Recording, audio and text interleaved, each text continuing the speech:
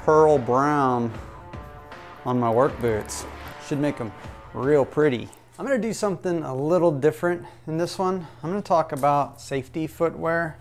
I don't know how many of y'all actually wear safety footwear, steel toe. My job often requires it, and I have to have steel toes. And I figure probably some of y'all in this, doing hobbies and stuff like that, wear these as well. So I don't know if you have the same problem, but I often get holes in my toe. These boots are basically brand new, not even a year old. Really like them.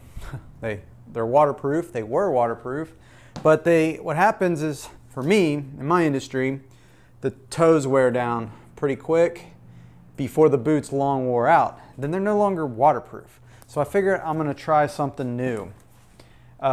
This is kind of an experiment. I've never done it before, but I'm gonna take some JB Weld, mix them together, maybe add some color, and put a coat on the toe to help give them a little bit more durability and make them waterproof again, which I'm gonna need them this coming week for my work. So let's see what happens. My boots were pretty dirty, so I went ahead and started with a rag and water, no soap or anything.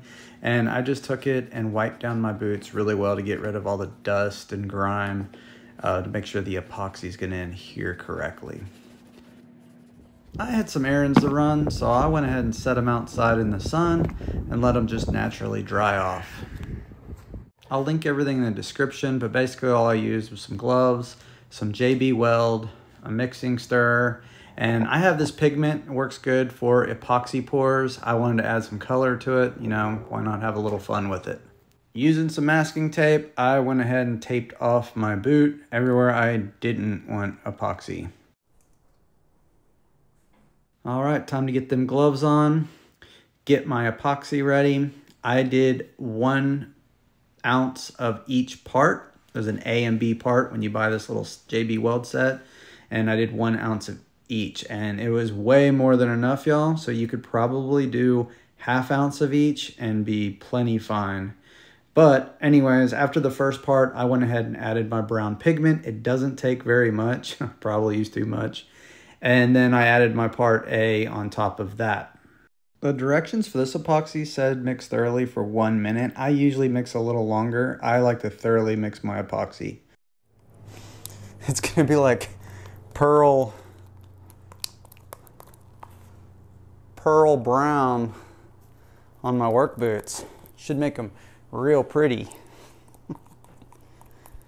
Anyways, I don't care what it looks like.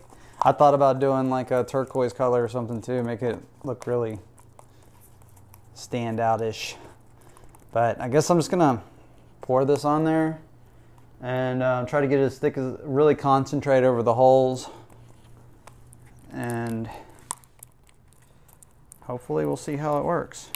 Y'all, I really had no clue what I was doing here, so I was experimenting, and my thought was to just get it as thick as possible on there, and I kind of kept, it would drip off, and then I would kind of pull it back up and drizzle it back on top of it.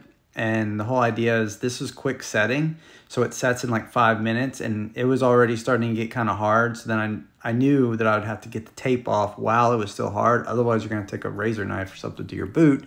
Never a good idea.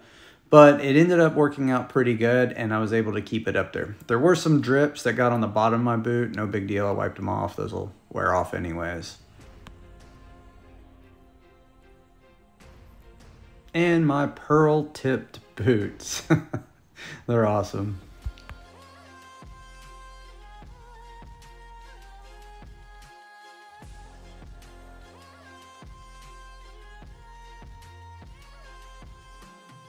Let's see what we got. Hard as a rock. So are the drips. Yeah, well, I know it definitely covered up the hole that was on the boot, so they should be waterproof again. I think they actually make a product that's designed for this. It's kind of like a rhino lining. I don't know whether you spray it on or you mix it. I haven't really looked into it.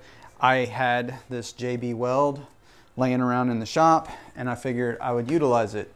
It's probably cheaper than whatever they sell for this too, because you know, the specialized stuff. runs a fortune. But anyways, if y'all are interested, I can do a follow-up video after I've used these for a few months. I've got a lot of traveling and work to do, so I will be putting this to the test and see how it actually holds up. But anyways, I thought it was something that y'all might find interesting. You know, not everything I do in the garage is woodworking. This is EPS Garage, not EPS Woodworking. So I will do different things that include whatever I want to do in the garage. So who knows? Stay tuned. I'll see y'all next time.